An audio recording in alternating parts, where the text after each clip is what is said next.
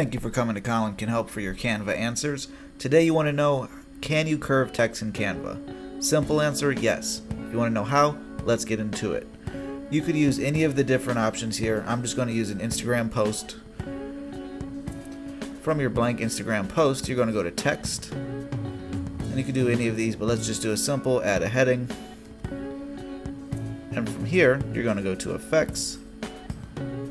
Down at the bottom where it has shape, click curve. Now you could curve it however you want. You could go all the way in as a circle, you could go all the way negative, you could flex it however you want to go. So the answer is yes, you can absolutely curve text in Canva.